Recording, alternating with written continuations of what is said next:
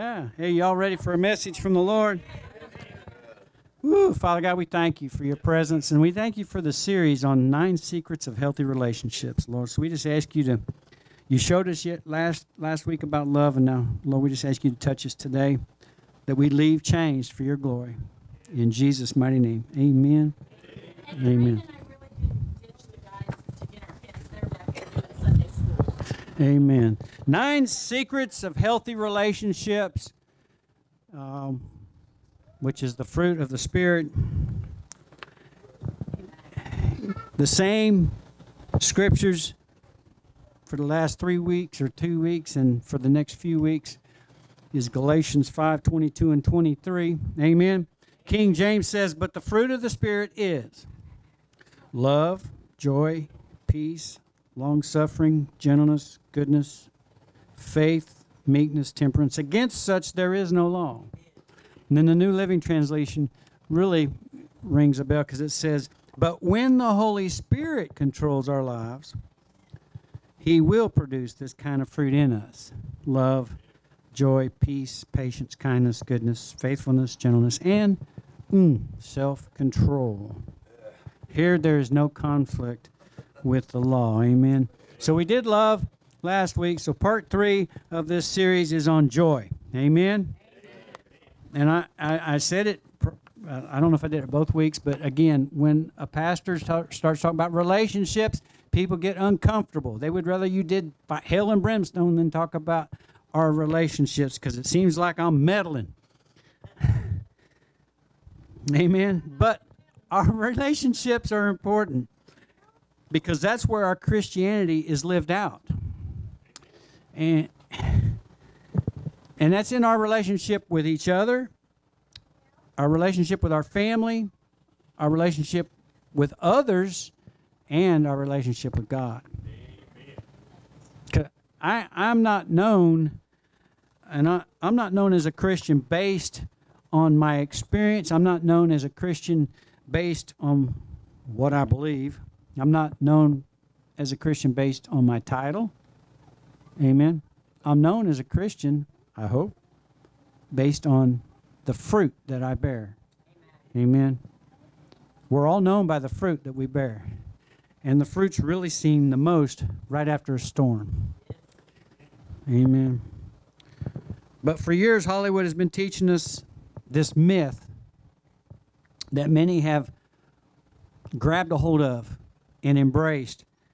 And that is that if I just find the right person, I will live happily ever after. That's why some people have been married 5, 6, 7 times. And because if I just find the right person, I'll live happily ever after. Now, all of us that have walked down that aisle thinking we were going to live happily ever after found out, oh boy, that's not how it works. Amen. The fact is that even the best of relationships has its ups and downs. Even the best of relationships go through trials and storms.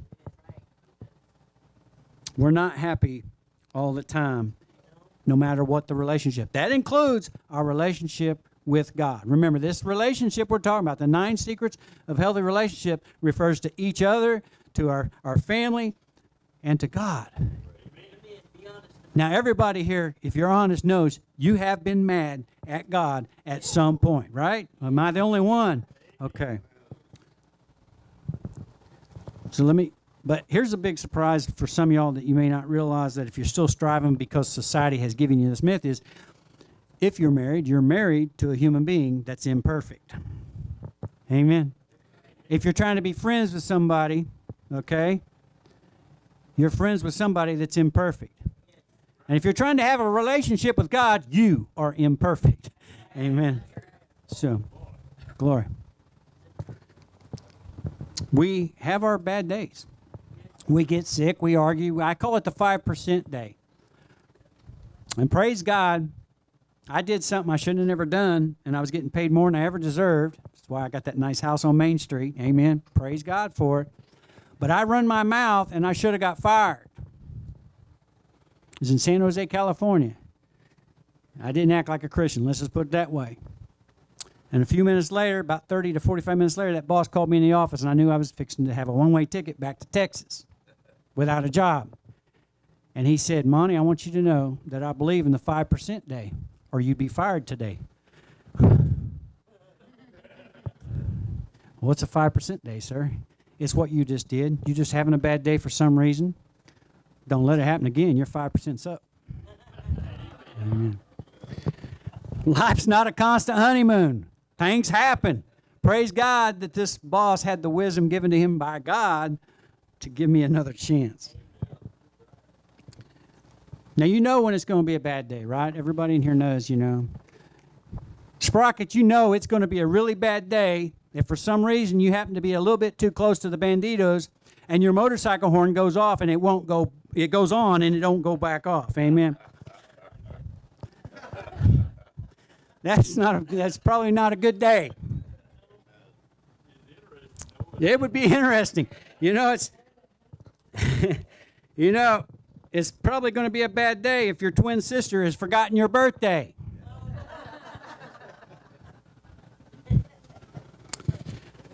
You know, it's Barry. Well, no, Barry don't. Let's see who.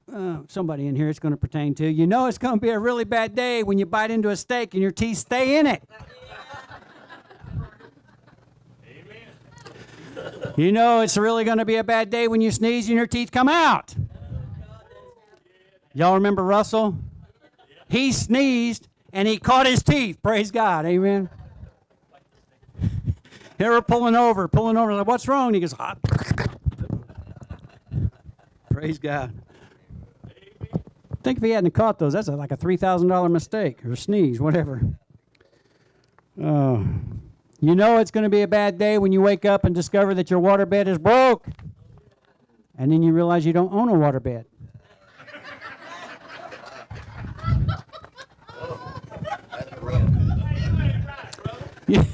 You know it's going to be a bad day when you put your clothes on backwards and they fit better. All right. Well, everybody's awake. Praise God. Whenever we look for relationships, whether it's in a marriage or with one another, some type of friendship, we say, I just want to be happy. That's common. There's nothing wrong with being happy. We say we just want to be happy. But what we really need in a relationship is joy. And unfortunately, the world has tried to tell us that joy and happiness is the same thing. But joy is very much different. There's this thing called destination disease. We think that if we can just get to that point, we'll be happy. But just like when you ride, it's not about the destination, although Babes is a great place to go. But it is the journey. And the longer the ride, the better. Amen. Our life is the same way. It's not the destination. Everybody knows their destination. Is everybody in here? Is there anybody who hasn't given their life to the Lord? That's an altar call. Anybody don't know Jesus? Then you know your destination. It's the journey. That's what it's about. It's our journey. Amen. But we've been sold this destination disease. We're always thinking, if I can just get to this, I'll be happy.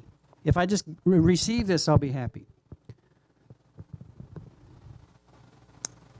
After drastic changes in our lives, whatever it is that we may think will bring happiness. Maybe we walk away from a relationship thinking that'll make us happy. Some of y'all can relate to that. Maybe you quit a decent job thinking it's going to be better. Grass is green on the other side, right? So's the water bill. It's higher on the other side. Some of us switch careers. Whatever it is we do, build a new house or buy a new car. Maybe even get a promotion. But here's the thing. We still have to live with yourself. And what happens is there's always a honeymoon. There's always a honeymoon period of these things, and then it dies out. And I don't care what you own. I don't care what you've bought or what you're building or who you're with.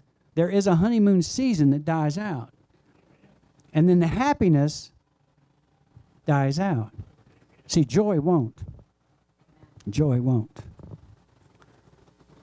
The word, in fact, nowhere in the Bible does God advise us to pursue happiness. Now, the word happiness is only used 22 times in the Bible, 6 in the New Testament and 16 in the Old Testament. And the word that happiness for happiness it's used. It's not the happy that we have perceived it to be or that we've been taught by society it is. What it really means is this: blessed or favored by God. Amen. Can we be blessed in a storm? Can we be blessed when things are not going well? Amen. Happiness, no. But joy, yes. That's the happiness that the Word is talking about, which is joy. Happiness is vulnerable. We're setting ourselves up for failure. If our happiness is wrapped up into a person, they're going to let us down. Is there anybody here never been let down by a person? Come on now. Happiness centered in possessions. It's sure to die off. You might have the biggest and greatest whatever, but later on, a few years later, you might even still be making notes on it. You looking for something else new. Somebody need to hear that. Happiness based on health. Now, I hate to be the bearer of bad news, but listen. The minute you're born, you start dying. We're in a broken world. Nobody's living forever in this flesh suit, this dirt suit. Amen? We used to. You can thank Adam and Eve for that. But we don't anymore. So, and there's people that do this. Their happiness is in their health. You can't be happy when you're hurting, when you're sick, when you're ill, but you can have joy. Everything we build our happiness on won't work. Okay? So we're going to look at happiness and we're going to look at joy. Because joy comes from the Spirit of God. Happiness is external, but joy comes from God and it's internal. It works from the inside out. If you have the Holy Spirit and if you've given your life to the Lord, and everybody has, or you lied when I had you come up here, amen? So you have God in here, the Holy Spirit's in here, then joy is inside. It's not an external thing. Happiness is always temporary. I don't care what it is. Temporary is a relative term. It could be one day, it could be a year, it could be, but it is temporary. But joy, it's not. It's permanent. It's always there. Because once you have the Holy Spirit, it's there. Amen. You can quench it. We'll get to that. Happiness is based on chance, but joy is a choice. Isn't it?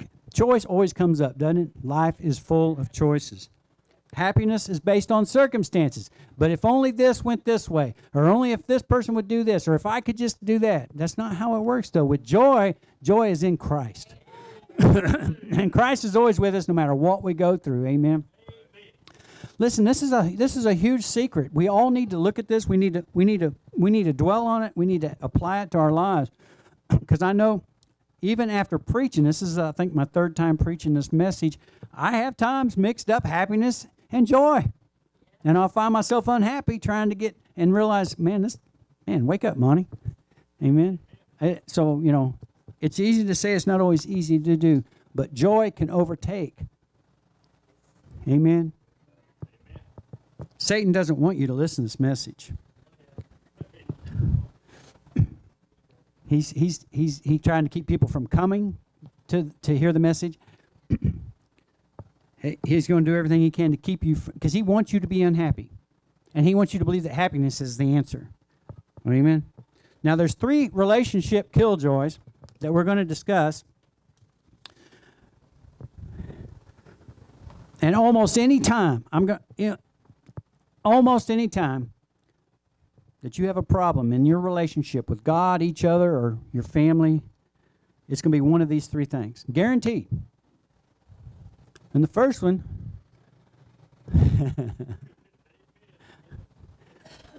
I was waiting for somebody to say, there you go, meddling. Selfishness will kill your joy.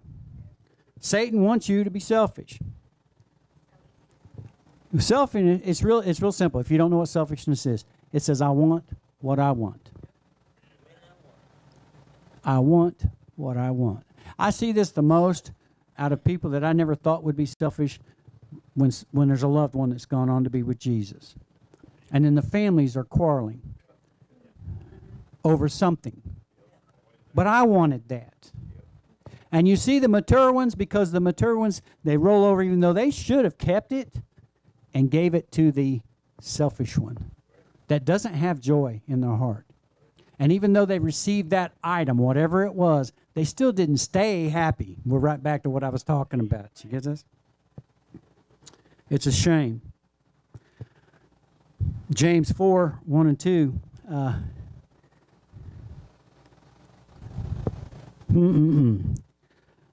Where do all the fights and quarrels among you come from? They come from your desires for pleasure, which are constantly fighting within you. You want things, but you cannot have them, so you are ready to kill. You strongly desire things, but you cannot get them, so you quarrel and fight. You do not have what you want because you do not ask God for it. Amen. If you go to ask God for a material item, God will put you into check if you're really praying from the Spirit. Lord, I'd just love to have I'd love to have a better relationship with you. Amen. You see, the root problem of many relationships is because of one or sometimes both are selfish. For a lot of us to solve our relationship problems, and there's people in here that are hearing this and people watching the video that have relationship issues, you're not going to like it. But to solve that problem is real simple. Grow up and stop being so selfish.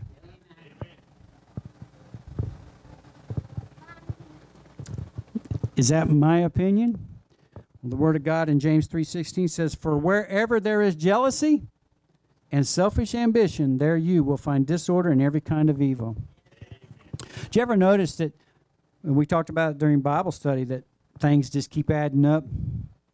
They get, the selfishness brings on other sins. Selfishness is a sin. You're self-centered instead of wanting to serve. So we won't be joyful if we're jealous. You can't do both. What I'm trying to say is Satan wants you to feel, he wants you to be for yourself. He wants you to want, and he brings that to you.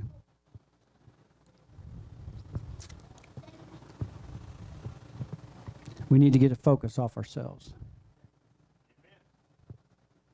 I can look back and see lots of times when, there were storms in my relationship with my family because I was being selfish. It was real simple. Amen, it happens. The second thing is resentment. Resentment. What is resentment? Well, resentment says, I won't forgive you. I won't forgive you. The Word tells us if you go to the altar to pray and you haven't forgiven somebody, stop what you're doing and go back and go do what you got to do. Amen? Or you won't be forgiven. See, we hurt each other in relationships because we're not perfect. Sometimes it's intentional, but most of the time, a lot of times it's unintentional, and we hurt somebody with something we said or something we did. But what you do with that hurt makes a difference. We've all been hurt, but it's what do you do with it? It goes right along with the Bible study bait of Satan, because we all take offense. Nothing destroys a relationship faster than resentment. I will never forgive you. Anybody in here ever have a friend hurt them? Church member, a church family, and people come here and they're looking for a new church because they've been hurt from where they came from, because they won't forgive whoever hurt them. But you got to let it go. You have to let it go, because you're wallowing in misery. Amen. Hebrews 12:15 Living Bible says, "Watch out that no bitterness takes root among you. For as it springs up, it causes deep trouble, hurting many in their spiritual lives."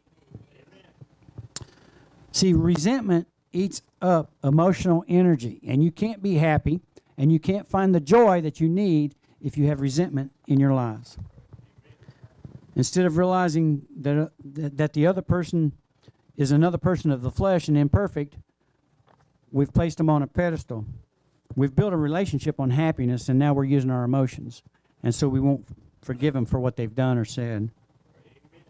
If you hold on to resentment long enough, you could eventually find yourself with nothing. With nothing. I mean, you could run off your own family. Have you ever been around somebody that has so much resentment that's all they ever talk about? Yes. They run you off. And then they run somebody else off. And they run somebody else off. Because that's all they talk about is how they've been hurt by somebody else. And they just want to tell everybody about it. And that's resentment. It's so hard for them to let it go that they will actually end up alone. That's not my opinion. Proverbs 11:29 says, the fool who provokes his family to anger and resentment will finally have nothing worthwhile left. Nothing. No friends, no relationships, just nothing. That's how important it is to let it go. And when you let it go, you'll feel the joy. Amen. So in other words, if you refuse to forgive, you're only hurting yourself. Resentment steals your joy. And the last one, fear. We know fear is not of God. Fear comes from the devil. Okay? Fear is of the devil. Satan wants you to fear so he can destroy your joy.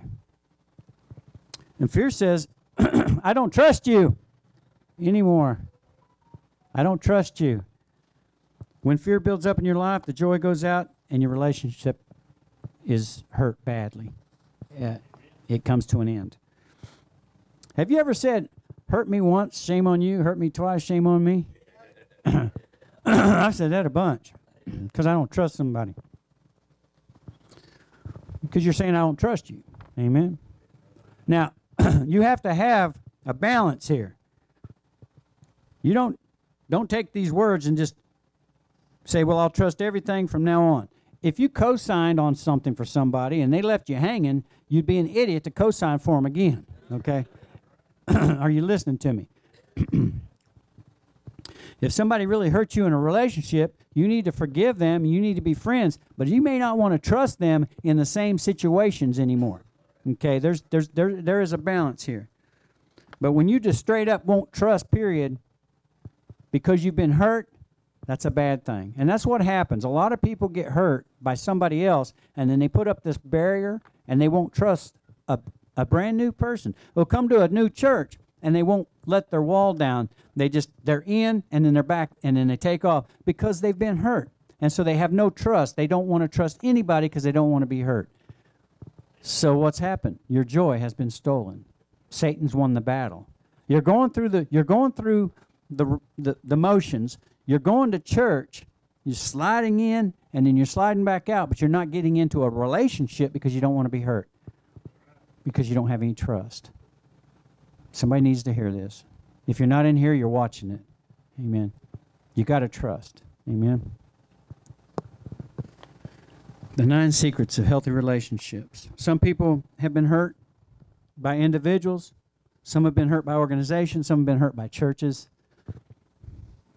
But you can't find that joy if you don't start trusting again. Amen. 1 John 4:18. New King James. There is no fear in love, but perfect love casts out fear, because fear involves torment. But he who fears has not been made perfect in love. Amen. Amen. Fearful people cannot give love and cannot receive love. That's a shame. So we have to bind that up. Amen. Fear does 3 things to relationships. Fear makes us defensive. So we won't admit it when we're wrong. It makes us distant. Like I was explaining, we won't share our real feelings. We won't share our emotions at all to a lot, depending on how bad we've been hurt. And fear makes us demanding. What that means is that we must be in control. We're going to be in control if there's going to be any type of relationship. So these 3 things that we talked about, selfishness, resentment, and fear, these 3 things, these basic things right here, interfere with our relationship with one another, with family, and for sure with God. Amen. Most people try to do something to bring happiness into a troubled relationship, but that's just a temporary solution. What we got to have is joy, and it's from the inside. Again, I can't emphasize enough. It's kind of like chocolate. I can't explain to you how good it is. You just got to taste it. Amen. Joy in a relationship doesn't come from receiving. It comes from giving. That's the upside down kingdom of God, man. Because listen, we are wired in the flesh. We are wired to receive. In the flesh, we want to receive. Amen. But the Holy Spirit rewires us, and we want to give. Now, you know, again, if you've experienced this, north and souths are permitted, or even an amen. But when you give and you feel that joy, and that's because you've been rewired by the Holy Spirit. Because in the flesh, we want to receive. Amen. Acts 20:35, it says, "Remember that our Lord Jesus said, more blessings come from giving than from receiving." And a lot of us have experienced that. The first key to joy in a relationship is you got to get your focus on somebody else instead of yourself. Amen. You know, one of the problems in our relationships as they grow is we don't put as much emphasis to maintaining the relationship as we did when we started the relationship. You know, like the boyfriend, girlfriend, and all the dating and courting and all. One man put it this way: when I used to come home, my wife brought me slippers and my dog come a-barking. Now when I come home, the dog brings me slippers and my wife comes a-barking. We just don't work real hard at maintaining that relationship. See, joy doesn't come from making me happy. Joy comes from making other people happy. God designed it that way. One popular myth says that when I get all my problems solved in this relationship, I'll be happy. Then you're never going to be happy. There's always going to be another problem. If you're always looking forward to solving a problem so that you can be happy, it's going to be short-lived. Amen. You got to learn to have joy, even in the storms, even in the middle of problems. And I want